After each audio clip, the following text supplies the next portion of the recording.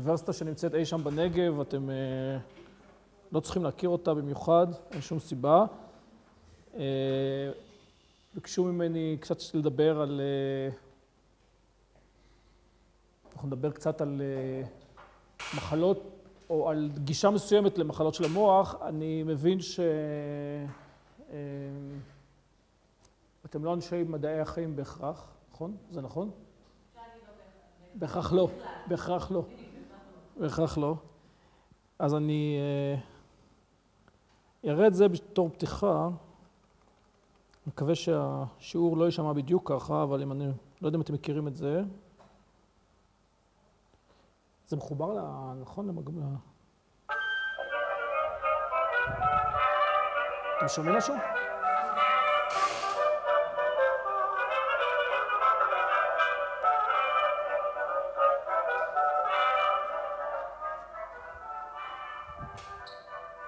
זה לא מחובר למערכת ההגברה הזאת, אה?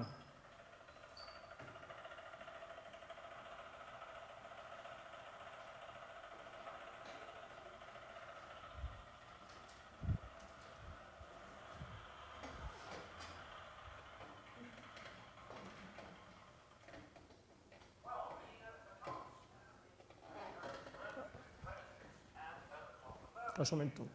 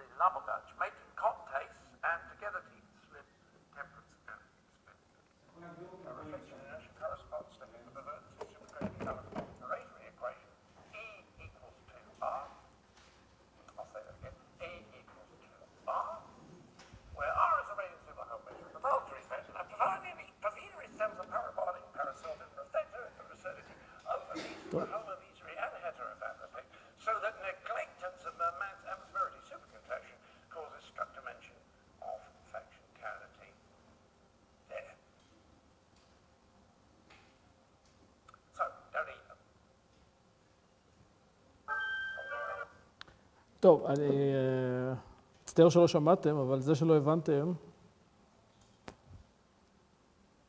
זה לא באשמתכם כמובן. אני מקווה שהשיעור יהיה קצת יותר ברור. כשמדברים על המוח, בדרך כלל, אולי בסוף השיעור, אנחנו נשמע את זה עוד פעם עם המערכת ההגברה של הכיתה, אז נראה אם החכמתם. כשאנחנו מדברים על המוח, אנחנו בדרך כלל מדברים על תאי עצב כאיזשהו principal cells, אגב, עברית זה בסדר או... מה? סליחה, אוקיי. זהו, כי פתאום נזכרתי שאולי... אוקיי. So, when we are talking about the central nervous system, about the brain, usually what we are talking about is neurons. Neurons are the principal cells of the central nervous system. This is a picture that Ramón y Cajal was a Spanish anatomist. He was a great drawer. He was an artist, actually. He looked under the microscope. There were no cameras at the time, and he just drew what he saw. And he, of course, drew beautiful pictures. Many of these neurons, he actually, from what he could see, he predicted a lot of things that we know today about the brain, but he mainly talked about neurons, nerve cells. And you probably heard and you know that nerve cells are the principal cells. So if a nerve cell fires action potentials, he fires pam, pam, pam, pam, pam. And if it's the right nerve cell at the motor cortex, at my motor cortex, I will do pam, pam, pam, pam, pam. I will contract my muscle and do something. And when we are talking about diseases of the brain, usually people were looking for the last 50 years or more to look what's the problem with neurons? What's the problem with these cells? Why they don't function as they should? But in the recent years, we started to think a little bit differently about the system. And perhaps one way to look at it is to think let's suppose that we are coming from another planet. Let's suppose we're coming from Mars or from someplace else, and we have no idea about what's going on in this place. So we're coming looking from above, and we are looking at this crazy event. And we would like to investigate, we would like to search, to make research about the rules and how this thing functions. So then, a researcher from Mars will ask himself, what should I investigate? What should I study? Should I study the most common unit in this network, in this structure? Shall I look at the structure? Shall I draw each unit of this structure? Shall I look at the different shape? Shall I look at the different voices that they do? Or would that lead me to the principles and to the rules of the game? Or perhaps another researcher will say, well, there's so many of them, but there could be that there are some units in this function, in this structure, that are more important than the others. And I probably should focus on some principle or some specific units in this network. And in a way, if you think about it, this is what we are doing about the brain. I mean, we have no idea, basically, how it works. And we are starting to fish and to look at things that we think maybe they are more common, or maybe they are more important, maybe not. And actually, the truth is that to understand a football game, to really understand the phenomena, and I'm not necessarily applying this as a pathological phenomena, but if we are trying to understand it, we can really think that there are some interactions between the different parts of the network.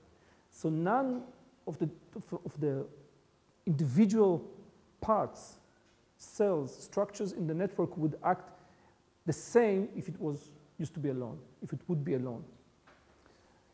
So to understand this cultural and phenomena, we really have to understand not only how each unit is working, is functioning, but how they interact with each other.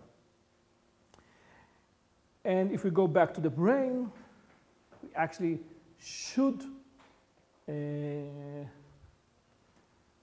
realize that maybe we should put this a little bit darker, the room, okay? That most of the brain is actually, החשכת מקרן אני יכול לעשות. לא לחשך את המקרן, מה, אלה? עד כדי כך? זה רציני פה, אוקיי. אוקיי. טוב. That most of our brain is actually blood vessels. So from principal cells and neurons, now when we are looking inside the brain, we have infinite number, huge number of structure that are blood vessels. And this is not the whole thing. So we have blood vessels, we have cells, we have different cells, and today we would like to think about the functional unit of the brain. It's not a nerve cell, not even a network of nerve cells, but a neurovascular unit. So this is now the INI term, I should say, the most popular term now or becoming in neuroscience, and especially when we're talking about diseases. And one thing that you can realize, and that this neurovascular unit is a functional unit that involves many different cells, many different types of cells. It involves the vessels of the brain, and I will talk about them a little bit later, about supporting cells, glia cells, that people used to say that they are glued. Glia cells is coming from the word glue, that they glue the brain together, like give the structure of the brain. But of course, they have much more important a function today. And these are called astrocytes or glia cells. We have principal neurons. We have interneurons, so neurons that are not sending information outside but are inside the network. We have immune cells that probably are not only functioning in disease states, but they do a lot, of course, change their functions during disease. And all of them together are working as a unit, are kind of interacting with each other, are affecting each other, are influencing each other to preserve the normal function of the brain and under diseases. And one very interesting thing to note when you're looking at this picture, actually, of this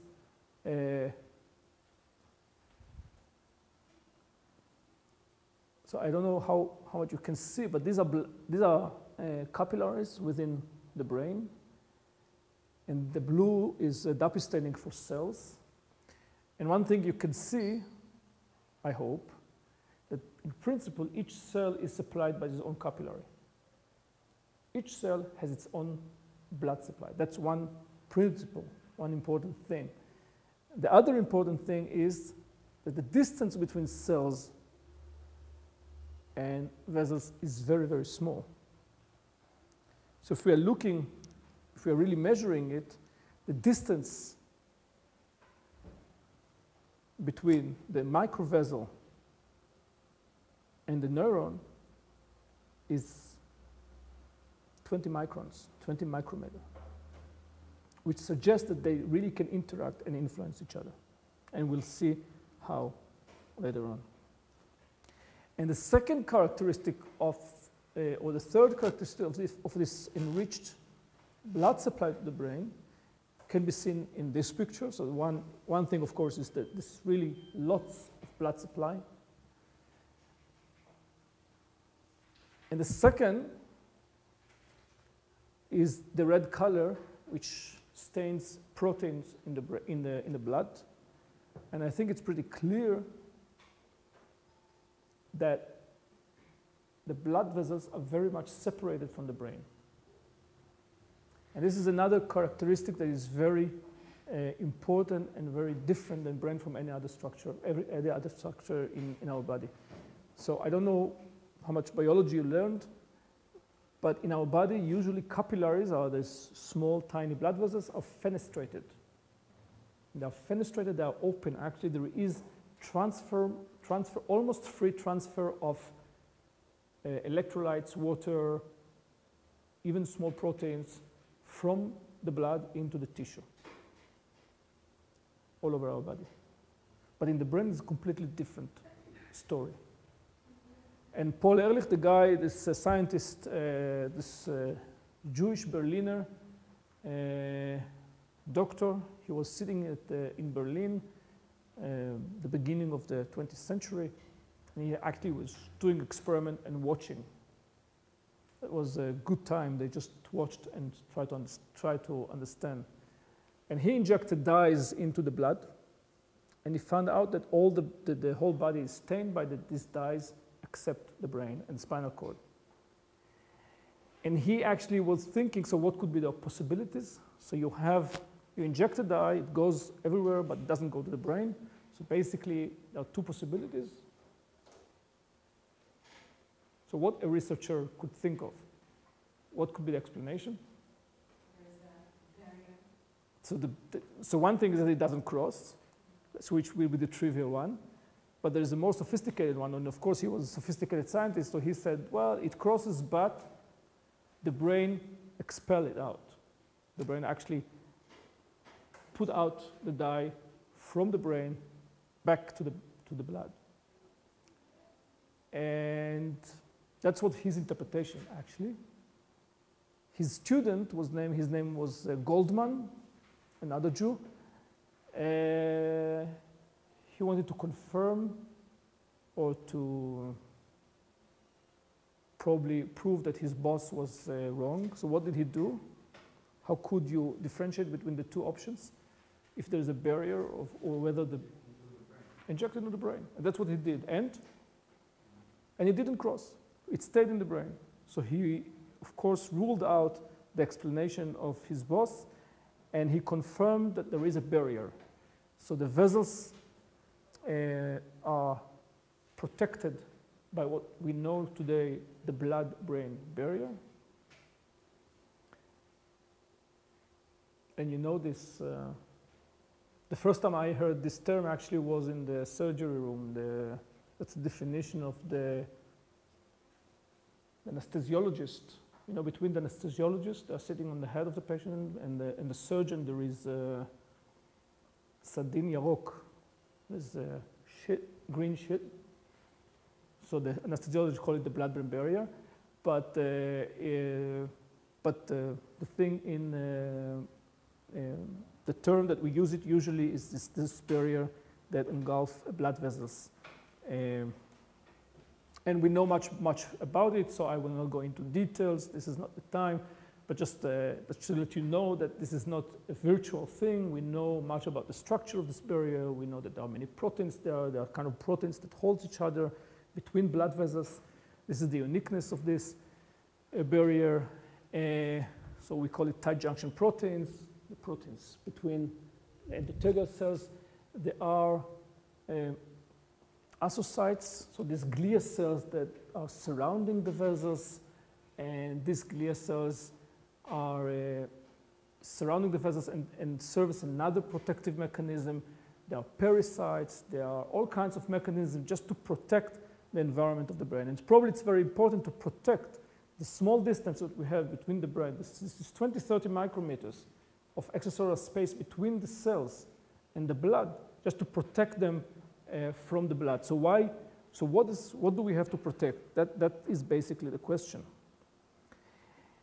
And an observation that many people did in the literature is that in many diseases of the central nervous system, basically in any disease that you are, if you look at the literature, there is dysfunction of this barrier. So if you look at head trauma, if you look at stroke, ischemic stroke, if you look at epilepsy, if you look at Parkinson, if you look at Alzheimer's disease, pain, just name it. There are reports, at least reports, multiple sclerosis and so on and so forth. And of course, by the way, feel free to stop me and ask questions. The other very interesting observation when we are looking at the dysfunction of neurons, when we are talking about diseases, is that the most common diseases of the brain are vascular diseases. So in a way, there is some kind of, doesn't make much sense. You know, most of the diseases are diseases of the vessels, and we were for years looking what's happening to neurons. So stroke, cerebrovascular injuries are the most common actually disease of the brain. It's number 2 or 3 cause of death, so many of us will die because of stroke.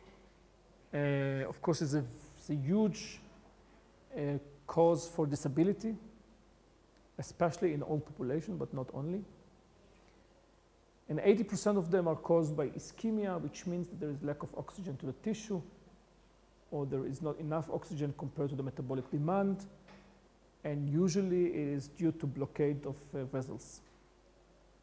The barrier between the cells and this open space is just an open space, or the No. liquid stuff, or? There is no open space actually. So, so first of all, 20 microns is not much. And there are proteins there that are coming from the brain. And the 20 microns that I show you is actually distant to the nucleus, so that there's cytoplasm. And basically, there's hardly any space. So the space is really, cells are, so if you're looking at the vessel is surrounded by endothelial cells, and then it's surrounded by the astrocytic end fit, which is another endothelial cells in the membrane, and pericytes, and microglia there, and then neurons. And basically, they're all sticky and almost touch each other. So the extracellular space is very, very tiny. One more. Yeah, sure. We can create something to block the walls or the... Of the barrier when it opens? Well, I'll get to it at the end. Not at the moment. That's one of the main problems, that we don't know how to control this barrier. But this is actually the challenge. But first, we would like to see whether it's really important and why it is important. So that would be the first step to prove or to confirm that it's important. Then the question why is important. So that would be, so what happened when it's dysfunctional and why? And once we know that, we can either correct the barrier or correct the mechanism that it disturbs. Right. So indeed, 80% of the ischemic stroke are actually due to plugged vessels, to thrombi, to clot within the vessels. 20% are due to hemorrhages. So hemorrhages are relatively less common. And then there's always a question, there are so many stroke patients, and what are we really, how are we can really want to treat them? And what is really the problem of stroke patients? And one thing probably you heard in the past, that if you stop the blood supply to the brain, how long does it take to nerve cells to die? Not that short, but few minutes. Few minutes. How many few? About, 6 to 8 minutes. Nerve cells that don't get blood supply are dying. And nevertheless, you will read every once in a while in the paper, and you know that the countries, the government, the National Institute of Health in the United States invest billions in trying to treat stroke patients. So then you ask yourself, what's the logic? I mean, what's the chance that I can treat a stroke patient in 7 minutes? I mean, is there any chance that he will ever get to the hospital in 8 minutes? The answer is no. There's not even a chance that I will get to him. So why should we invest billions to treat them? And the answer is, of course, that it's not that simple. That many of the stroke patients get to the hospital with a slight weakness of hand or foot or face, a problem of talking, and many of them improve during the weeks and months after that, or even during the days after that. So if they improve, it means that the brain didn't die, really. So that's one point. And many of these patients die or suffer from complications. So many of them deteriorate during the next days and weeks and months after the event. And this is really the main question. Why some of them improve and why some of them deteriorate? Some of them, for example, develop hemorrhage. So I said that only 20% are hemorrhage, but some of the stroke patients, the ischemic stroke, will turn into hemorrhagic one, will bleed. Ariel Sharon is, who is Ariel Sharon? Ariel Sharon is an interesting example of how physicians can induce hemorrhagic stroke. That's true, right? Because he was suffering actually from ischemic stroke or a mild ischemic stroke, what they call transient. So he improved, he had symptoms, he improved. So the doctors said probably has a clot or threatening clot. Then what did they give him? They gave him anticoagulants. So they gave him medications against the clotting system. Now he was a very important man. So he was a prime minister. So you don't play with the prime minister, you give him a lot of anticoagulants. Every doctor that he went probably gave him a little bit, So he got a lot of anticoagulants. So what happened to him? He developed hemorrhage into his brain, and that was, and he's still alive, by the way. Everybody in the hospital started to get Clexane after Sharon. Everybody that is like. Yeah, correct. So he got Clexane, but he's also got aspirin, and I think he also got Coumadin. So he got 3 medications at the same time. He got extra treatment because it was so important. Probably that would kill him also. But some of the patients develop epilepsy. So you probably heard about epilepsy as disease of young kids, but actually epilepsy, the highest incidence of epilepsy is at the adult and old population. So we all still have a chance to develop seizures and epilepsy when we are old. Some of the stroke patients, as I said, improve, but some of them really deteriorate cognitively. They lose function with the years. And then they become debilitated, they become dependent, and they need help, and so on and so on. And some of them have mental illnesses, including depression is a very, very common finding in stroke patients. So basically, in a way, we are trying to fight. When we are trying to think of stroke, we are not really, or we should at least, not only think of saving the neurons, these neurons that die, or if they died, but really to try to understand how and why some people rehabilitate and improve, and some people deteriorate and even die. And of course, one way to understand stroke is to use animal experiments. And this is always a big question. What we can really learn from animal experiments? I hope, I don't know what you think about it, but we will, at least I show you how we can look at it in the lab.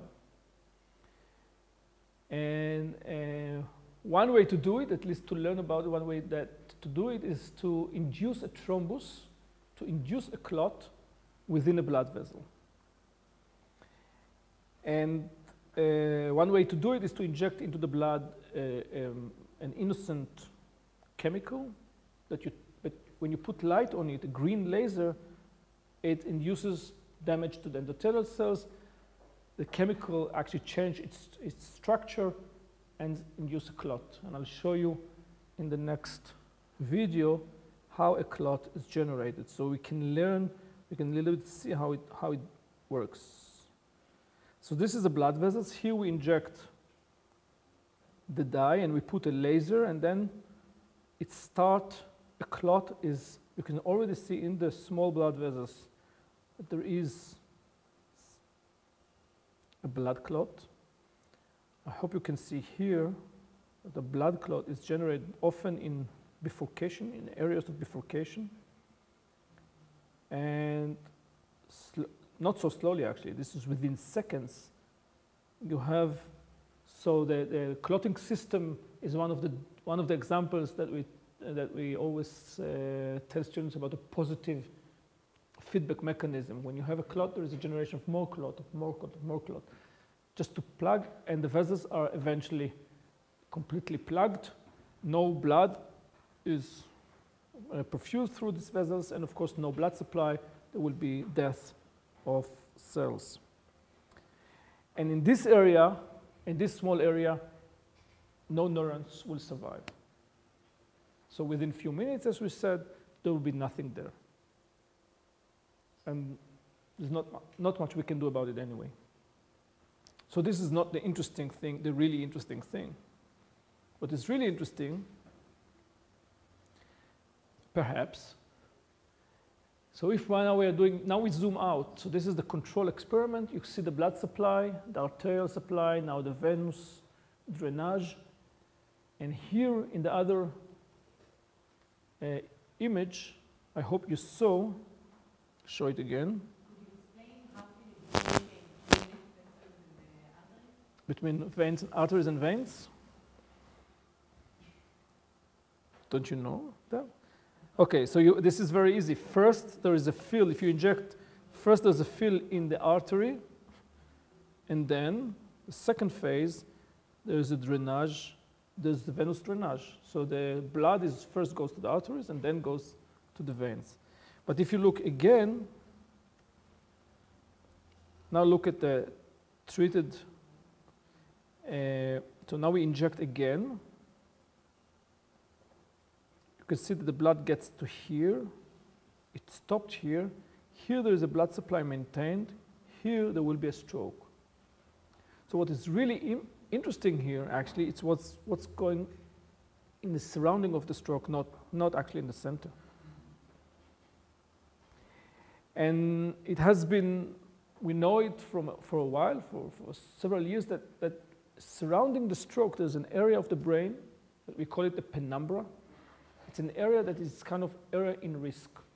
This is the area of the brain that is still maintained blood supply. There is still perfusion of blood, but it can deteriorate.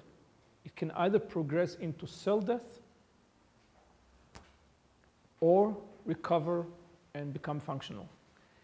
And this area, this penumbra, is the area that's surrounding the focus, the ischemic center, is the place that we're fighting on. Okay? So we are not actually fighting the focus of the stroke area, but we rather trying to understand what's happening in the penumbra surrounding the stroke.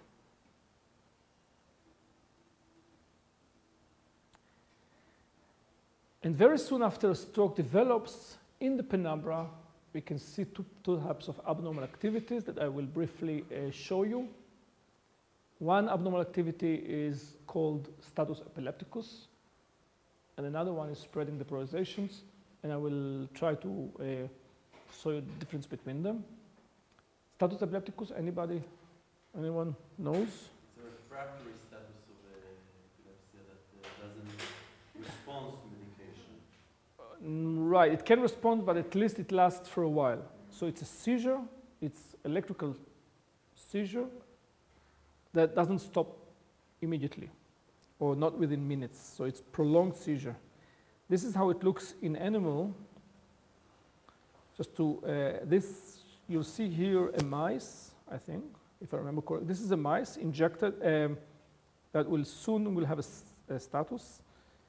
This is recording from its brain. This is basically the normal activity. The mice you can see is pretty much, and suddenly they're becoming a high amplitude activity, and this is actually what we're trying to understand. And slowly, there is kind of developing of a seizure. This is a short seizure. This seizure stopped. So this was a short seizure.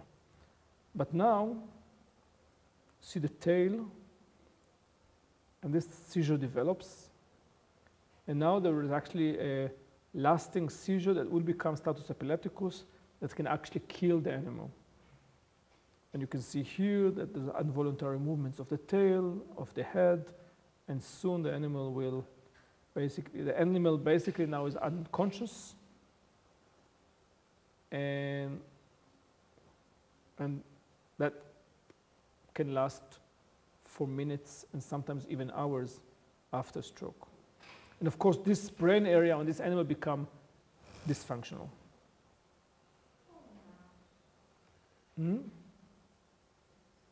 Yeah, this is difficult. This is not easy. It's always interesting that when you show, usually actually I show first the animal, the seizure in humans, so how a seizure looks like in a patient, and then the mice. And always people more care about the mice actually, right? I mean, this is much more difficult to see than how somehow. Because you caused it in the mouse. Yeah, maybe. You didn't cause it in the mouse. Well, that's, we can debate, we can argue on that, but yeah, but somehow. It's induced in this movie? So even, by the way, even if it's not induced, so the epilepsy actually is a genetic disease, and you have mice that are genetically epileptic.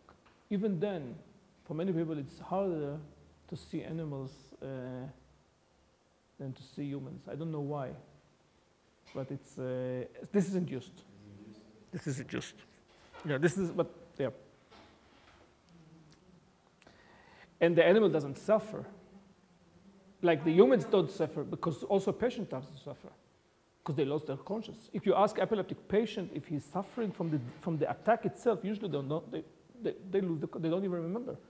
They suffer from the, well, how the environment looks at them after they suffer from the fact that they don't know what happened to them. The fact that they found themselves on the street or whatever, or they're confused, but they don't suffer from the attack. It's not painful. The brain is not painful.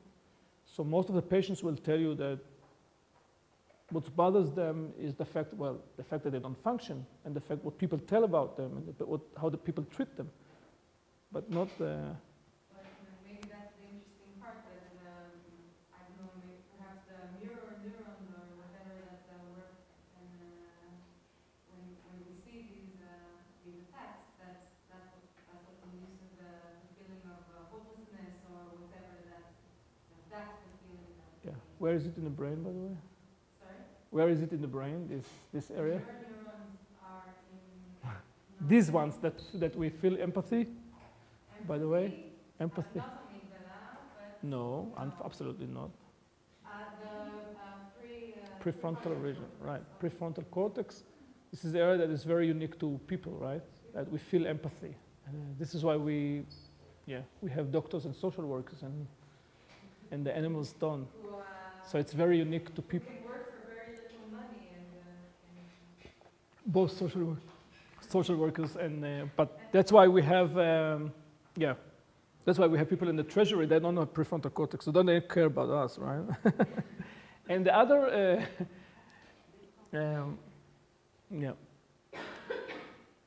and so what you saw there is seizure. So seizure is in hypersynchronous activity, so large groups of cells fire together in the penumbra, and they start to fire action potentials, these fast events,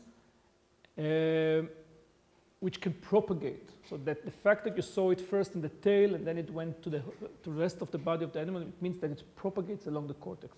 And if it lasts for a long time of period, it can induce damage, secondary damage, for reasons that we will can discuss later on.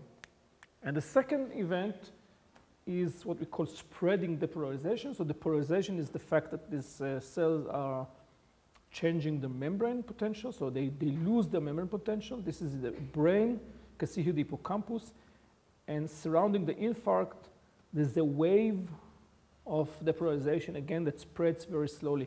This is what's happened also with people with migraine attack, probably, that's what we think today. So people with migraine attack, especially those with migraine aura, you know, these people that they suffer from, especially in families when they have starting with a loss of vision in one side, or they see some strange stars, or basically they lose their vision during their attack or before the migraine attack, and it spreads, and they lose, slowly they lose their vision, sometimes even transient weakness. So it's a spread of it's a wave of depolarization. So once the cells are depolarized, they lose the membrane potential, they cannot fire action potential, they cannot basically do their function, the normal function. And this wave also is generated in the penumbra, and it's, so these two kinds of pathological activities are very different from each other, but both of them happens in the surrounding of the stroke. One of them is the seizures, so these are the action potentials that you can see here. This is an EEG of a patient. So you can see that a localized action potentials, fast activity, unlike the slow depolarization. But both of them basically means that this part of the brain doesn't function anymore. And both events lead to changes in the vascular. So we were talking about interactions between neurons and vessels. So we will see how they can interact with each other. And both of them can lead to further damage of nerve cells, death of nerves, and so on. And of course, the question would be, what is their common mechanism? And before we get to that, one thing that we certainly know is that there are interactions between the activity of nerve cells and vascular response. How is it called? Anybody knows? This is we call it neurovascular coupling, tzimud neurovasculare. What is it? Anybody knows? How do we use it in research? How psychologists use it for research?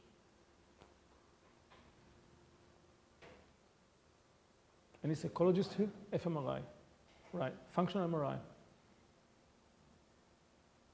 צריך להסביר או שיודעים? Functional MRI is the fact that you can put someone into the MRI.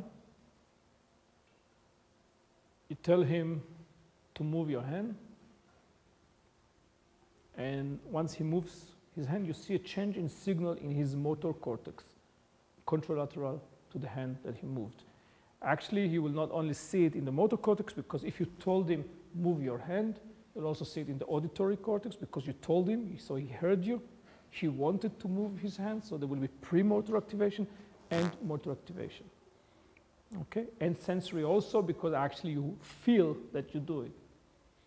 And you can also do neat experiments. You can tell someone, think about your grandmother, and you'll see his grandmother area, and so on and so forth. So you can do everything, all kinds of nice psychological experiments. People are doing it today to see what areas in the brain you activate when you see advertisements, when you perform economical decisions, how emotions affect economical decisions, and so on. So you can really see areas in the brain that are activated. Or at least we believe that we see areas that are activated. We would like to think that we see these areas. And the principle of fMRI is very simple. So you don't see, fMRI doesn't record activity, brain activity. But in fMRI, you measure the signal. And actually what you measure is the ratio between oxygenated hemoglobin and deoxygenated hemoglobin. And what happens is when you activate a brain area, the increased metabolic demand of the cells induce increased blood flow to the same area. So vessels dilate, and there is increase in blood flow to the same area. So once that happened, there is more oxygenated hemoglobin coming to this area, and there's that why there is more oxygenated than deoxygenated hemoglobin.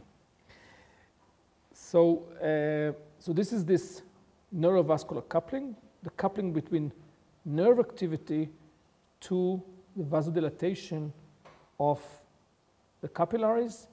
It's probably mediated via these glia cells. And this is a recording that was done by a group in Germany in a human brain after a hemorrhage. And so we're not only doing it to animals, also to humans. In these cases, the patients were operated, so that was a good excuse to put electrodes inside the brains. And the electrodes could measure both activity of neurons and blood flow. Okay? And what you can see here, that at some point in this electrode, there was a slow event which we called spreading depolarization. And the blood flow indeed was increased. So this is neurovascular coupling. So there is increased activity, there was depolarization, increased demand of metabolic demand, okay, and increased blood flow. So that is the normal, and these patients actually survived and improved. But interestingly,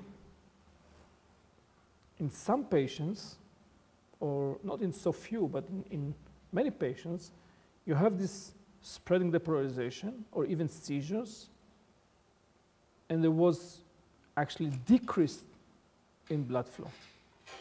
So what was abnormal coupling, or there was inverse, what we call inverse coupling. In these patients, despite the fact that they have increased metabolic demand, they had decreased blood flow and damage to the damage to the brain. So this is how they summarized their finding recently. There was, in some cases, this abnormal pathological activity with increased blood flow, and these patients made it well. And in some cases, the same was longer, and there was ischemia actually, spreading ischemia and inverse coupling in these patients. And what is very, very typical in this penumbra area, where we have also these events, these electrical events, that we see this. This is the Paul Ehrlich experiment that we started the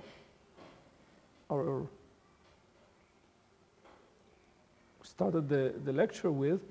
And I told you that when you inject the blue dye into the blood, it doesn't cross the blood-brain barrier. But what you can see here, that in the penumbra, you have increased permeability of these blood vessels, and basically you lose the integrity of the barrier. So this is a typical event, vascular event. That's cool. That's cool. That's a typical event that you see, a vascular change that you see.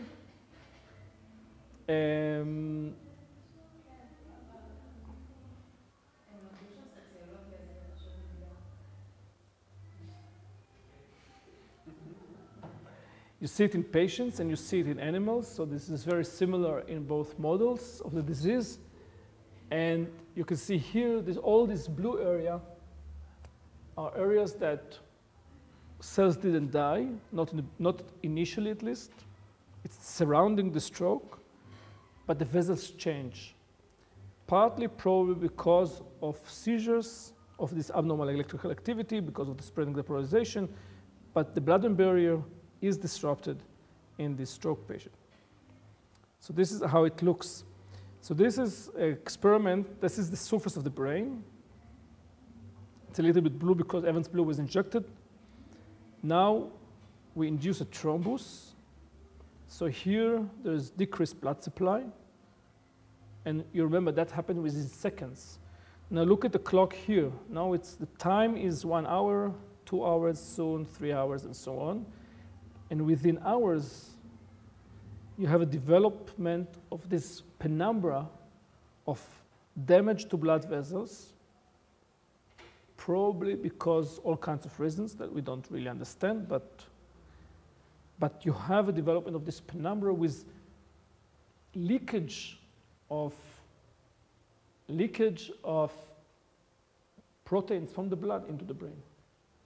And the question, of course, is it important? So, as I showed you before, in many, many diseases of the nervous system, you have leakage of these blood vessels. You lose the integrity of the blood-brain barrier. And the main question, whether it's relevant to the outcome of the patients. And whether it's associated with the outcome of the penumbra, whether it's associated with dysfunction of the nervous system in this area, whether it's associated with network plasticity, and why plasticity is associated here. Any idea? Why plasticity? Do we need plasticity around the stroke area? Do we have plasticity around the stroke?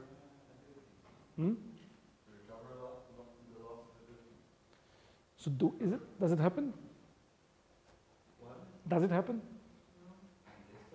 No. Not really? Is there any evidence for...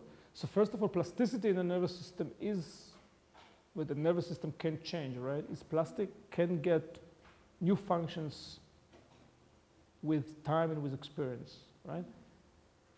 Can it happen in the adult? Is there plasticity in the adult? Yes. What's the evidence for that? I read a study a few weeks ago.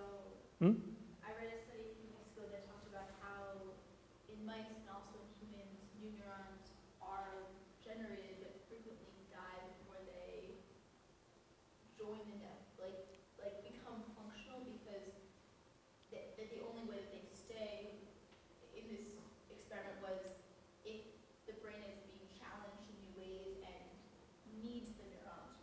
Right, so talking about several things. So one point that you made is that there are new neurons generated in the adult mice or human.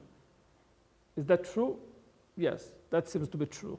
Okay, so the old story that only yeah. So that's we know. Does that necessarily mean plasticity? Okay, so let's define plasticity. So what do we mean by plasticity in the brain? And then we decide whether it means plasticity or not. So how would we define plasticity within our brain? Do we have plasticity in the adult brain? Do we have, each of us, the capability to change his brain? Well, hopefully, yes, right? Yeah, can you give an example? I think by learning. Right. Every time we learn, we have change, we must have a change in the brain. Does it mean that we have new neurons? Or does it mean that new neurons are important for that? Necessary for that? Probably not, right? And new neurons are probably generated in very specific brain regions, while plasticity is overall, all over. So what is plasticity then? Maybe the ability for old neurons to become new functions. Right. Yes, how that happens, or at least what is the dogma? How do we think it happens? Right, but new interactions between neurons, right? By strengthening existing connections or creating new connections. Okay, so every time we learn something, there's a new connection which is not necessarily, at least functionally, there is a new connection. That's at least how we see it. Okay, so it means that all of us have this capability of plasticity. So that's one very clear point. But is it limited? Of course it's limited. And can we, for example, can we take the area of the hand in our motor cortex and change it? Is there evidence for that? So can we have an area, can we change the connectivity, for example, in a very simple network in our brain, like the motor hand area? Can we do that? Mm-hmm. Hmm? Yes. How? Like learning to play drums when coordination is improved with your hand. Yeah, well, that's true that we can change coordination. Is it necessarily in the motor cortex? That's not that clear, because there are other brain regions that can happen, right? For example, where do we learn coordination?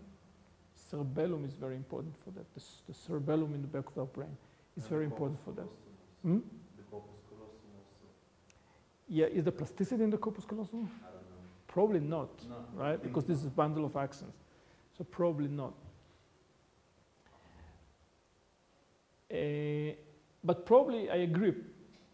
Well, we have some evidence. For example, if we will not use one of our hands, we will lose our capability. So it means that it can also change both directions. And that's probably true. Can a hand region become a leg region? So if we have a stroke in our hand region, can another region take its place? So can entirely different connectivity, can that happen? Can plasticity go so far? You see what I mean? Well, there are cases of people without hands who use their legs as if they're their hands and they're doing things like knitting and stuff like that. Who are these? Can you tell us which example do you know? I don't know a name, but I've seen testimonies in videos, in movies, news. That was the case. What happened there? They were born without hands. Okay, they were born without. Okay, which is important issue. Okay, so until a certain age, probably it's true. But what I said, I think that people can learn how to draw with their legs or. Right, but that's usually the case when you're born without being able to use your hand. Could not happen if you lose your hand? At what age? So if let's say if, you know the story about this, what was the name of this, but it was the name of this kid that was grown in the jungle, איך קראו לו? Mowgli? Mowgli. So there are cases of Mowgli, right? There are cases of kids that grew up without any contact to people. Can they learn to speak later on in life? Certain age. Which age? Right. 11. Right, something like that. 11, 12. Never the same life. Right. So some plasticity is very much age, critically depending by age. So if there are studies, for example, on blind people that don't use the visual cortex, and if it happens from birth, they can use the visual cortex for other tasks, especially for memory. So that's why usually they have a much better memory than people that do see. Much more memory to detail, much more for voices and so on. Because they can take one part of the brain and use it, really make it completely plastic. Really use it completely for a different task. This becomes more and more limited with age. And probably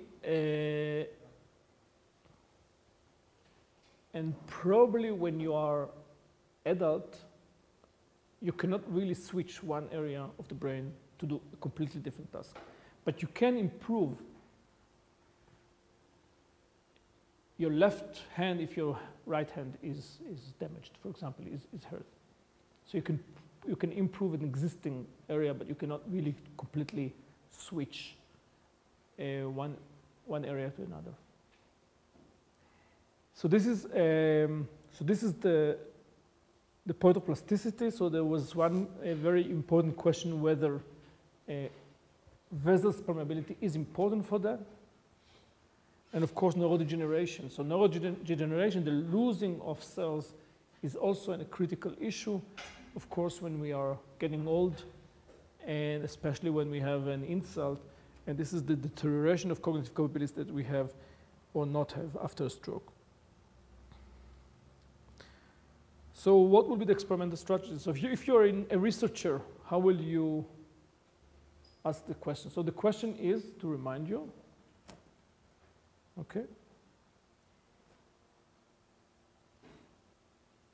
there is a stroke, there is a leakage surrounding the stroke, and now we ask whether this leakage is anyway critical to any of the potential outcomes of stroke, rehabilitation or deterioration, and what will be the experimental strategy?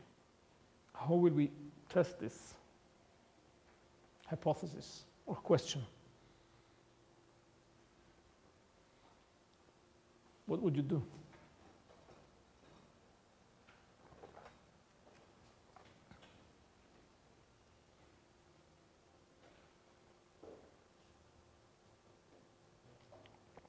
Theoretically, let's say you could do everything. I mean, forget the technical difficulties at the moment, but let's say you could do everything. Just plan an experiment to answer your question or answer my question.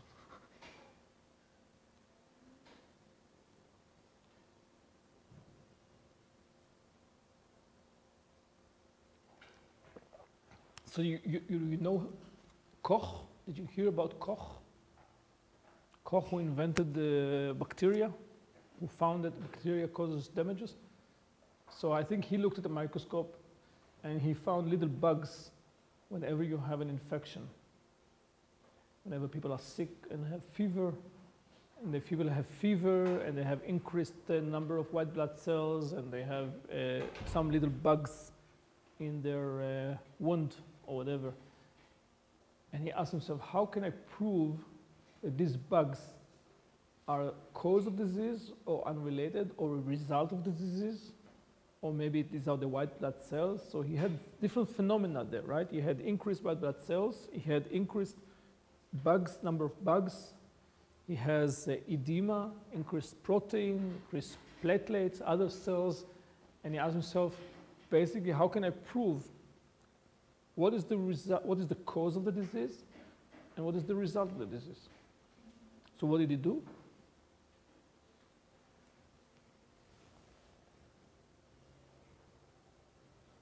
Come, wake up. It's not that difficult. Maybe timing, which one is first? Like Okay, so one option is to time. This can be very difficult, but this is definitely an option, just to observe and see what's first. Right. That is an option. It will still not. You take healthy people and you cause something to them, and then you see what. Let's take mice.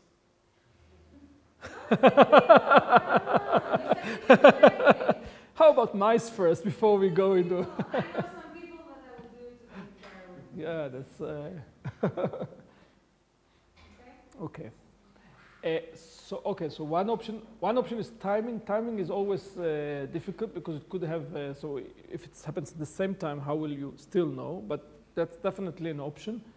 It gives a lot of hints, just observation, better observation. So we can take patients, for example, theoretically, let's say we don't have any technical difficulties, and look at the blood-brain barrier and see when it opens and when is the outcome. It still will not tell you that it causes, right? It just tells you that it's before. This is only a correlation. Yeah, exactly. This is a correlation. A correlation doesn't tell you. It's not a causal relationship. Absolutely not. And we have to be very careful about it. It can be unrelated, or it can be that this causes something else that causes the disease. No, but when I think, let's take who's at the college. Let's say that we take a healthy example. Exactly. And then what we do And we induce, yeah. and then we induce. And then we take the bacteria and you go for that. Right. Right. Right. So Koch said we need two things, basically. We need first to take the bacteria, put it into an animal. He was one of these strange people that prefer to cause disease to animals. And let's see if the animal develops a disease. That would be one thing. But this is not everything. What would be the other thing? Let's take then the animal and somehow exactly eradicate the bacteria and see if the animal becomes healthier. Okay? And if we have both ways, then we are pretty certain the bacteria will cause the disease. Okay? So now it's simpler, right? So now we can learn from Koch and we can try to induce opening of the barrier and see if we get the disease, right?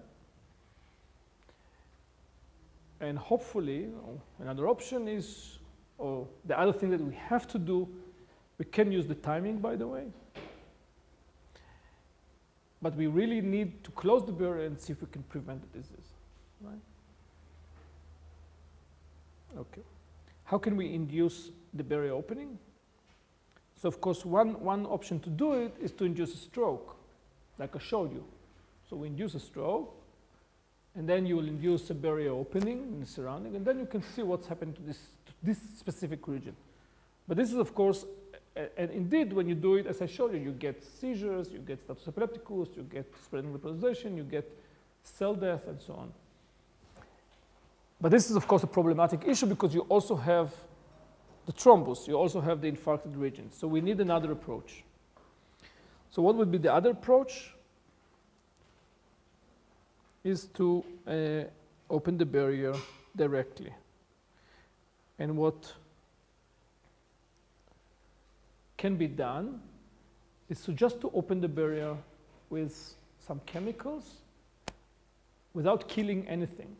So basically what you see here is the same what we saw before. So this is the normal brain. You can see that this fluorescent dye doesn't cross the barrier, but here you can really see that it goes out of the vessels into the brain. As you can see here, there's no blood clot, there is no stroke, there's no infarction, there's nothing. Okay? And what really happens immediately after or within a few hours that you have edema because proteins are leaking into this tiny extracellular space.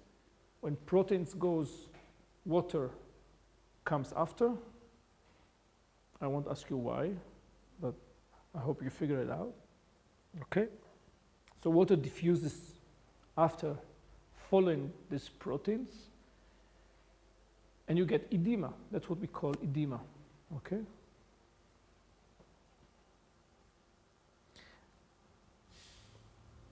And then one can take these brains and record from them. And when you can see very clearly that several days after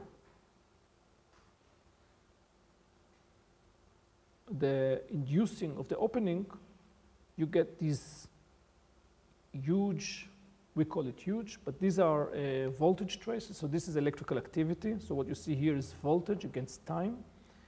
And this is a normal brain in the cortex when you stimulate the cortex. One thing that is very typical to the brain, to our brain, especially to our cerebral cortex, when you activate it, it shuts itself down. Okay? When we have an input into the brain gets the input and closes down and close the response. We need to respond to this input immediately and for a very short time and stop it. Okay? So we have excitation and inhibition. That's why we have excitation and inhibition in the brain to stop the signal. So this is the normal brain response. The other typical characteristics, and it's very local. So if you stimulate a certain brain region, only this same region is activated.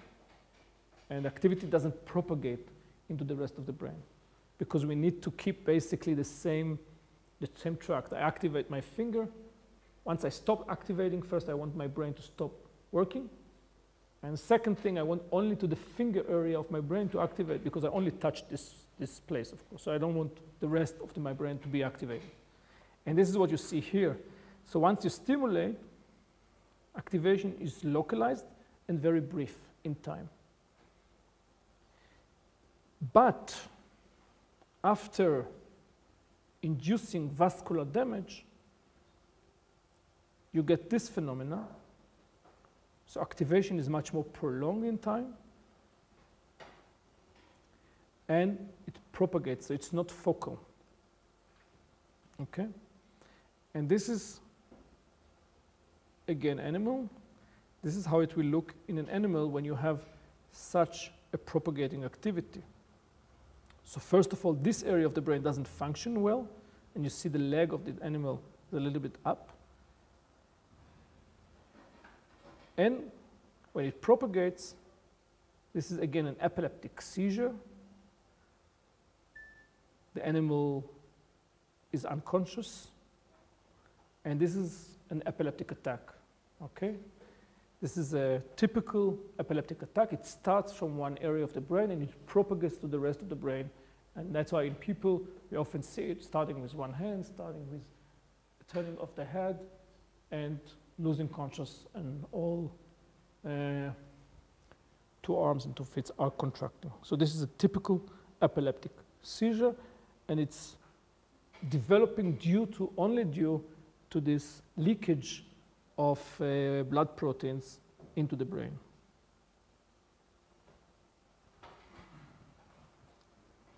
Questions? איך אנחנו יודעים הזמן? Okay.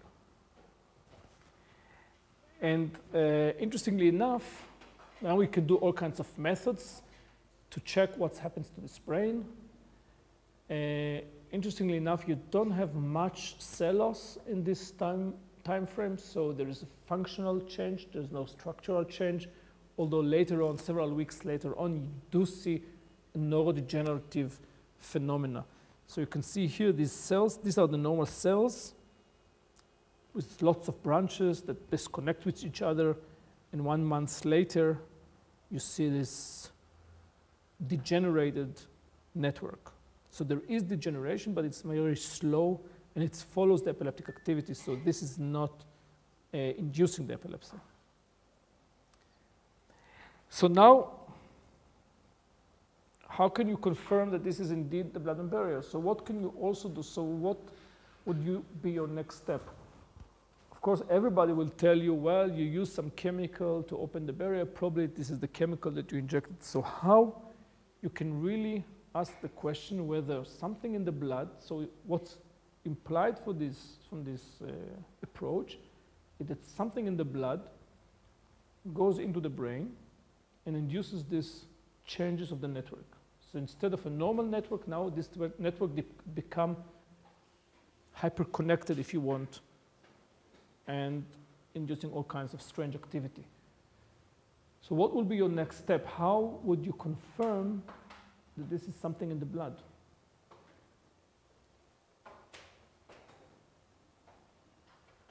How can you breach the blood-brain barrier?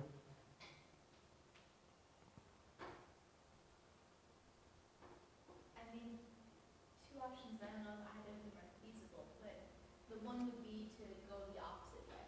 You know, to induce a break in the blood-brain barrier and then to close it. And the other one maybe would be to use a different type of material and like put another type of liquid or something in the brain. Like what? Like? A different type of liquid or something to see whether it was specifically blood or to see if it was just. So what would you put? Okay, so you would like to put on the brain blood, right? Yeah. So instead of opening the barrier, we can put on the brain blood or serum proteins and see if you get the same response. Right, to close the barrier is more difficult. We don't know how to do it. This is the problem. But to put on the brain blood, we can. And actually, the final story is that you can. It's enough. It's sufficient to put on the brain one protein. Actually, the most common protein in the blood is, anybody knows? It's albumin. Okay. And it's enough, it's sufficient to put a protein from the blood onto the brain and to get the same abnormal activity. So you get this seizures type of activity if you do this type of experiment. And then, of course, you can start asking the question whether what's happened to these proteins. So the experimental approach could be now to put into the ventricles of the mice, anesthetized mice, to put a pump that will perfuse serum proteins and serum albumin into the brain.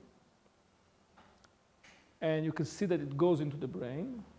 This yellow-red color, this is concentrations of this albumin. And see what's happened to the same animal and where does it go. So one interesting effect of this was that this protein went into specific cells, and these are astrocytes. Okay, and I will make a very long story short, but these are the same cells that are connecting between the blood vessels and the brain cells. Okay? And here you can use all kinds of genetic manipulations. You can mark these cells. I don't think we can, we have to go into it, but today you know that we can start marking cells in the brain with different genes, so we can see specific type of cells.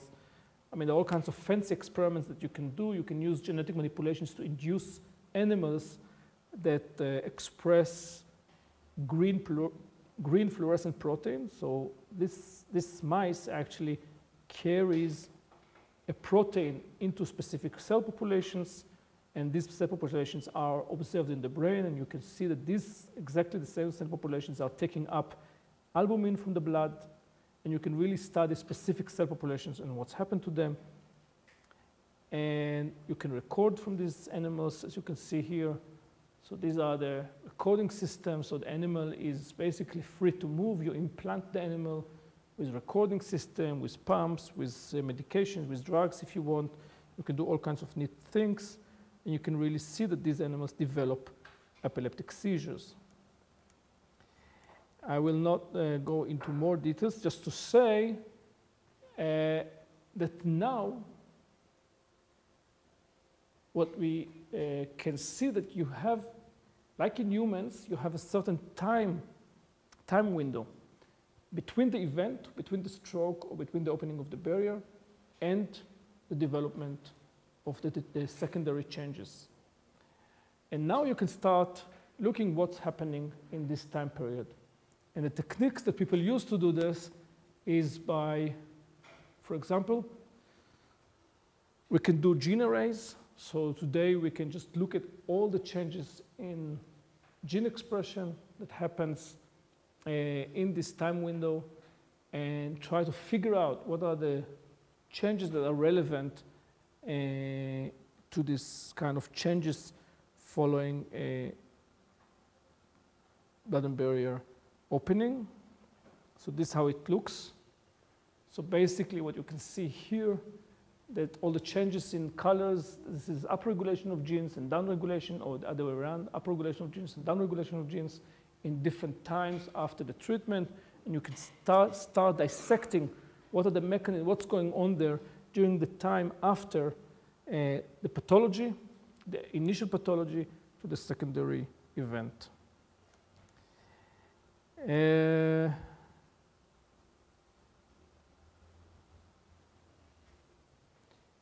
And perhaps the last message is, or before the last message is, that it turns out that, again, these glue cells that we once thought that they are only kind of glue to the cells, these glia cells, these astrocytes that are kind of connecting between cells, are very, very important functionally, and they interact with neurons from one hand to the vascular bed with another hand, so they really affect the function of nerve cells.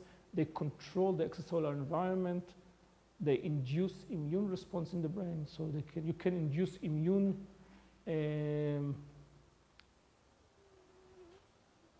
response like you have foreign, like these proteins are foreigners to the brain, and you induce immune response in the brain. And the last message is actually that, or before the last, is that now that once you know the mechanism, and once you can think of the mechanism, you can start to play and prevent it, and think whether you can prevent it. If once you know the mechanism, you can try to prevent the changes in gene expression and reduce the seizure activity to block the epileptic activity, and to create kind of a scheme or hypothesis that are trying to figure out how interactions between the different cells in the network are interacting with each other in time and space to induce brain damage. And the last message is that we can start now, we can go back to our patients, and develop methods to measure these permeability changes, to measure blood-brain barrier permeability. This doesn't exist, basically. Now we have new candidates. Now we can start looking at blood vessels in patient's brain, try to see whether there is this disruption, how much there is, whether it's relevant to cognitive deterioration, to epileptic seizure, and perhaps even to treat it. So if you have questions, I'll be happy to answer. And if you have thoughts about it, I'll be... What is the method for looking at blood vessels? In humans? Yeah. So the best methods is probably first is imaging. Although that would be the best methods. There are three, in principle, there are three ways. First of all is look at the brain of patients to search for serum proteins. So the only way to do it is to take some cerebrospinal fluid and measure albumin or another serum protein. This is pretty invasive, it's not very accurate, and you don't know where it is, so this is a way, but it's not. The second way is to look in the blood for brain proteins. So if the blood mirror is open, you can say proteins from the brain will go into the blood, let's measure them. And people are doing that, but again, you don't have much. We don't have a good marker. And probably the best option is to do imaging. And the best imaging approach is MRI. And the way you do that is to inject contrast material that doesn't cross the blood-brain barrier. So here, what you can see here is that you have, this is basically a marker for permeability. So if you look at the brain, you have a very low permeability. If you look outside the brain, you have high permeability. And you can see here around this lesion, you have increased in permeability. This is, in this case, these are patients with traumatic brain injury.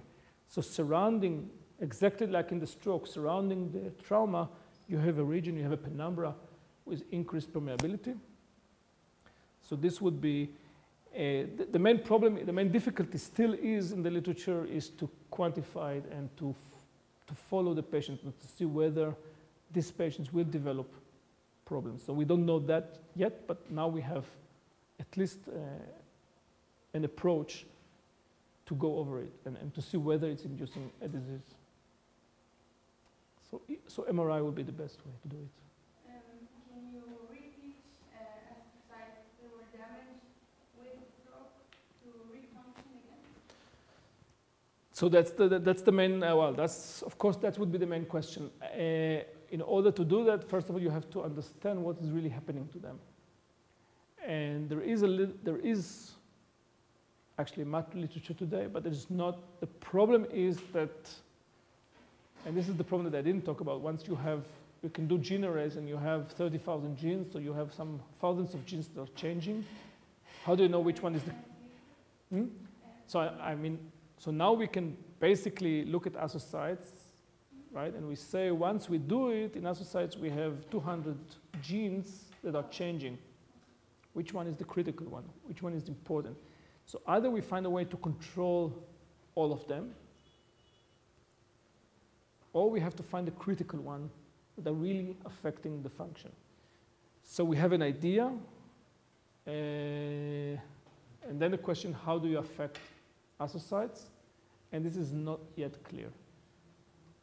But at least there are directions. So there are not yet specific drugs to change astrocytes. There are not yet specific drugs to affect astrocytes, but there are still first ideas. So so astrocytes only in the recent years became a target anyway. So neurons are not the only target.